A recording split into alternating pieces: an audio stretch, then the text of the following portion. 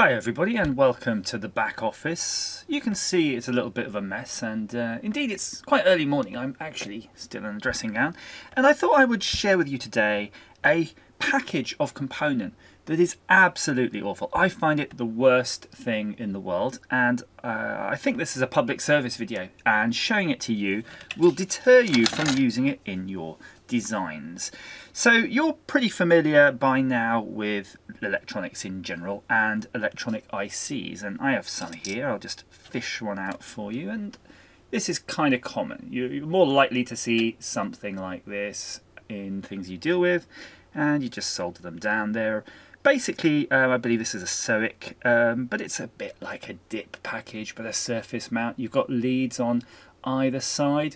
You just put it on the board and you've got a variety of ways of actually just bonding it to the board. Great, that's fine. And then that allows you to build things. And then if you remember before we built this a while back, the screen is off it because I've been trying to harvest components to get something working. We'll go through that in a moment. And you can see we've got various things there, but among them you've got an oddity. So you'll see these are regular packages here, even these ones are not too bad, but then you'll see this thing here. And this is called a quad flat package, or a QFN, quad flat no leads and or no legs, and it is an absolute pain. It is an absolute pain. Now, I first came across these, I don't know, maybe 10, 15 years ago, and I designed them into something, and I vowed never to use them again, just on account of how awful they are for prototyping. They are absolutely monstrous to solder down, at least for me, and I don't know if you have differing views on that, but I have a lot of trouble with them. And I'd like to go through the process of trying to resolve this. You can see I have a number of boards here. I'm working on a new design, and by far this is the most painful design I've ever had to deal with, and that again because of that. So the chip in question is a USB controller chip. Gosh, I think it's CP2014. And it's this guy right here, not dissimilar to the one used here, which, by the way, was absolutely flawless design. So this is a new design that's based on some of that technology, and it's using this. It's using the USB serial because it wants to talk to the MCU on board. Nothing too tricky about that. In fact, so simple and regular is this use case that this hit me for 6, that frankly it was an issue. And you can see I've actually got now, this is probably the 3rd or 4th board made up. So we've gone through various iterations actually of bringing this board up. So when you make a new PCB, you tend to start adding certain isolated systems and then testing them out. This was the first board, and it's clearly missing most of the components because I've been removing them to figure out what's going wrong. So you add power supplies first, test they're right, test the voltage rails, test the voltage going to the pins that your MCUs and things would go on are correct, but then you start adding more.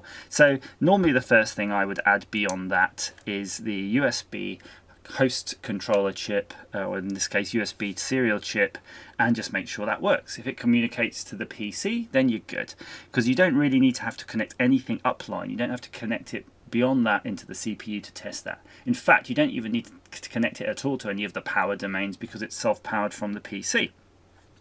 So what happened was I hooked this all up, and then I get that sound when Windows detects a USB device. It goes dun-dun, and then when you unplug a USB device, it goes dun-dun.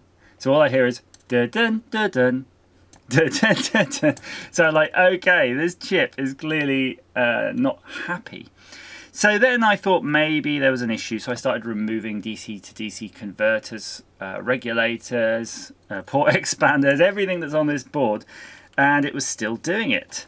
So we ended up with a new board, just hooked a fresh one out, again, very minimal, and you can see I already started adding further components on here, but these weren't on it to start with. It was literally just the USB port, the host controller, and we'd even bypassed all the protection diodes and all the little bits you add, you know, to kind of give you some sort of protection in production.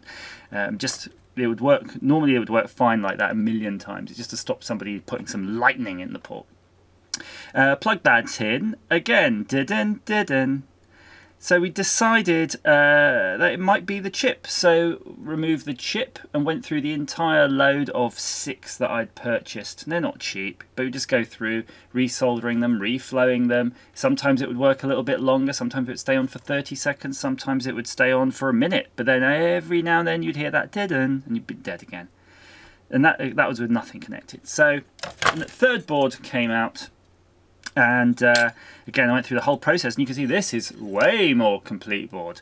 And because this one actually got to the point where it was working for an hour and a half. An hour and a half allowed me enough time to make sure all the onboard buttons are working, the screen was working, to check the I2C peripherals, spy peripherals, and then dead.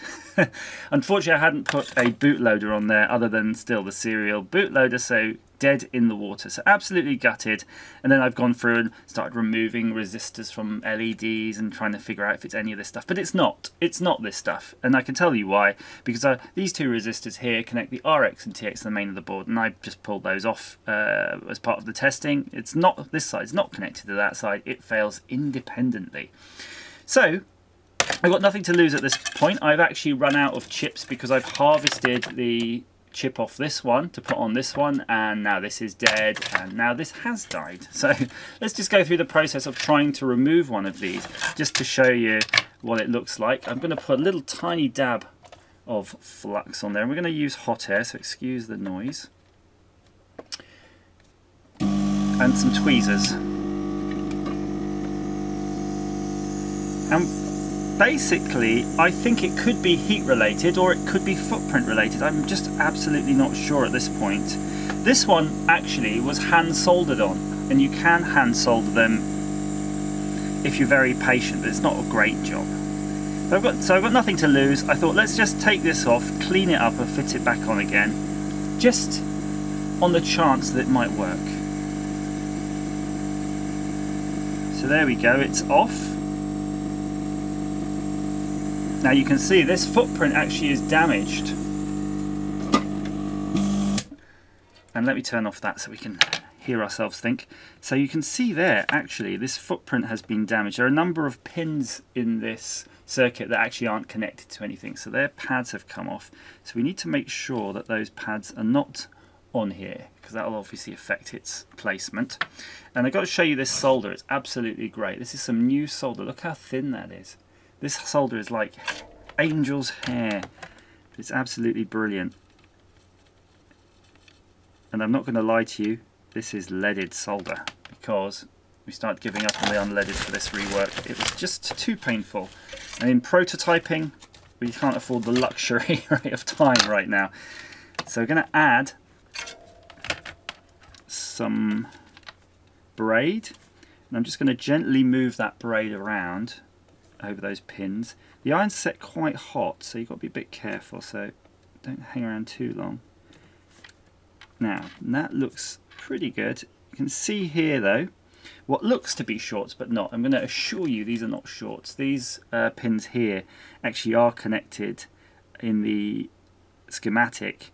Unfortunately, it's not how I would do it, but I was in a rush and I actually forgot to check that. That was a bit of an auto route fail, but that's okay. So now we have the chip here underneath. I'm going to clean that up as well. Again, holding it with the tweezers, I'm really just going to rub over with it. And you can see there's no legs or leads on it at all. Just these contact areas. And you will notice there's quite a lot of solder in the middle part. That's basically a ground. And I'm just going to try to put a little bit of extra effort in there to get rid of it, because I don't really want it floating on that. And you don't need it on this. It's normally used for thermal transfer, but on this particular chip, it's totally optional. So again, just going to check those over. I think they look okay to me. So what I'm going to do now is I'm just going to dab a bit of flux on that so I don't forget. There we go, nicely dabbed. I'm going to take the board. I'm just going to have a look at it. I think it's okay, but I'm just going to add a tiny bit of tin to those pins. I'm waiting for a new tip to come actually. I wish it would arrive. That's fine. So I'm just adding some solder to those. Again, trying not to put too much. on that centre pad. Now I'm going to make sure our QFN package is back on the right way round. It needs to go through to that angle. Like that. And you know, to be honest with you, I can already see that that PCB is pretty damaged. I'm not even sure if we haven't lost a pin right there. Yeah, that's looking very sus to me. Anyway, I'm going to solder it on just to show you, but I don't expect this to work at all without a microscope. I think it's time for a new PCB. But it's positioned now lightly. Again, hot air.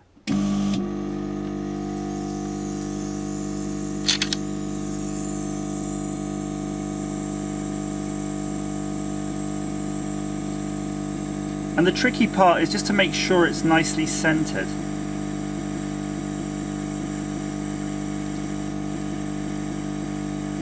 You can see it starting to bubble. I can see the solder has melted.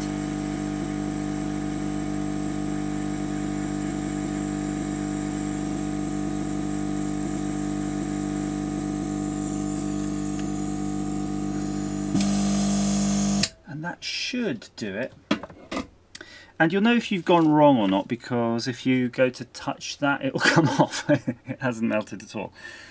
But let it cool down, and then once it's cooled down, you get your old IPA,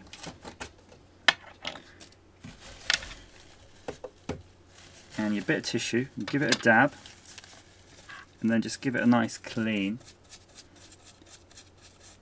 because you don't want any of that flux to stay on there. And hopefully that should work for you. Now again, I don't expect this to work, but gosh, why not? I'm just going to go plug it in. Of course, not a peep from the computer. I'll have to wait till Monday, where a further 6 more of these chips will be arriving, but suffice to say, I'm going to be designing this out in the next revision of this board, because frankly it's not worth it.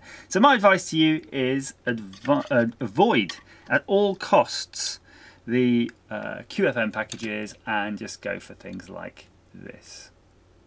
As ever, thank you for watching.